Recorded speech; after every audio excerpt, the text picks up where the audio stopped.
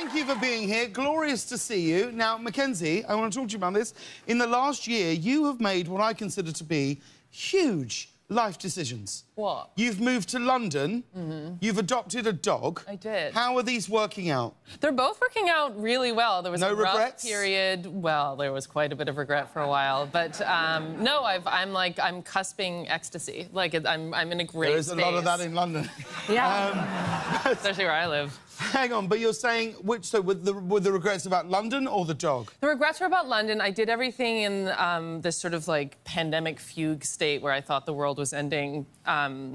And so I moved. I just created as much chaos as possible, moved to a new city, bought a house, started renovations, didn't interview anyone, was just like, have at it. And it's been a hellish time, but I'm now on the other side of it and I feel great and have a dog and I'm very happy. Well, so it's a yes. It's a yes. Good. Okay, good. Sorry. And now, obviously, you're originally from Canada, and Colin, I know that Canada holds a very special place in your heart. Yes, it does. Massive hockey fan growing up as a kid. Okay. When I was younger, the LA Kings were the only non-Canadian team in what was called the Smythe Division. Right. And so I went to hockey games all the time, and I absolutely fell in love with the Canadian National Anthem.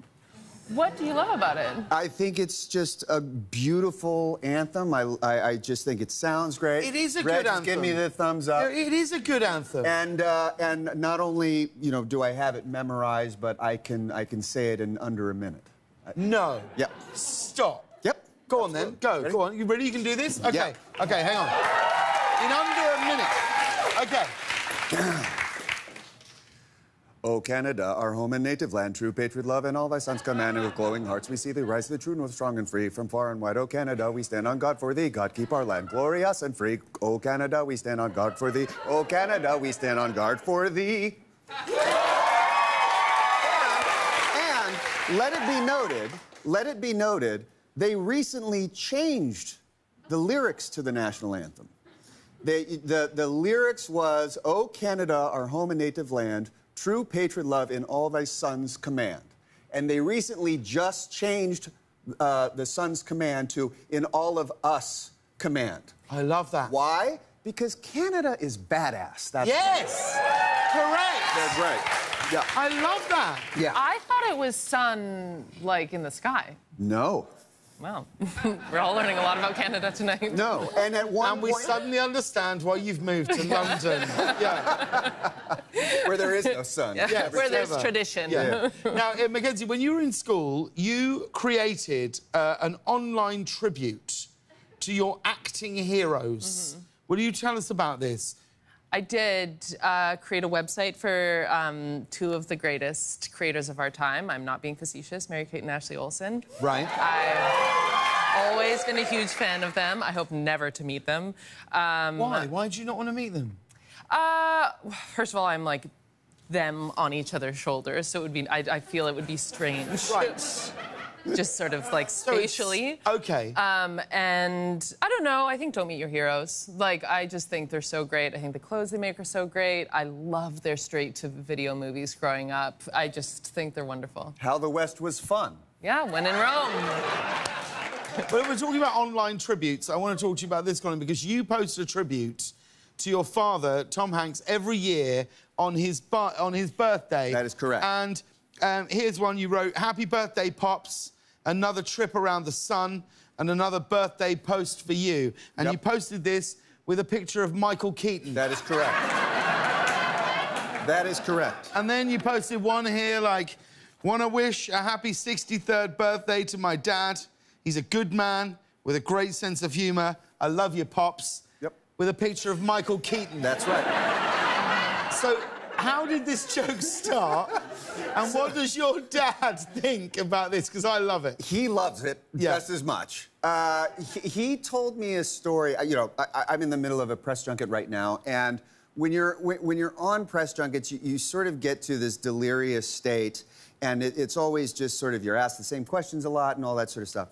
And he was telling me a story about when he was starting off, he was doing his first sort of press junkets, and he was doing his first international press junkets. And that's when they, like, the reporter will introduce who they're interviewing, and it'll be in their native language, and then the interview will be in English.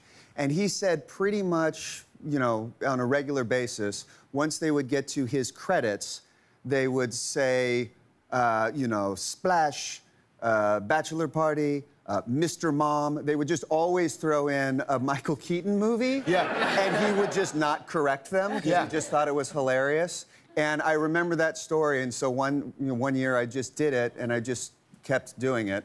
And yeah, now it's like a full-born tradition. I absolutely love it. I cannot wait to see which picture comes up next time. Oh, it's absolutely brilliant. As is your new show, which we have to congratulate you on, The Offer. Yeah. It's a series about the making of the movie The Godfather. For anyone who doesn't know... By the way, I think he's got the look. Yeah, oh no, he's got it. He's got the look. The baloney guy? Yeah. There it is. There it is. So for anyone who doesn't know, tell us about the show and who you play. I play a character by the name of Barry Lapidus, who is basically the bad guy of the show. The show is about the making of The Godfather. This is a beloved film, arguably one of the most, one of the best films of all time. And it turns out that they had an incredible amount of trouble making the film, dealing with the mafia, not wanting the film to get made and threatening to do all sorts of things, as well as, you know, just all of the different miracles that it takes to make a movie or make anything sort of creative. And so it's this really interesting look into, you know, the making of, you know, a movie that everyone thinks, oh, well, that must have been a blast. It's a perfect film. That couldn't have been very hard, when it turns out it was incredibly hard. I think it's absolutely brilliant. I am certain I'm going to be gripped by every episode.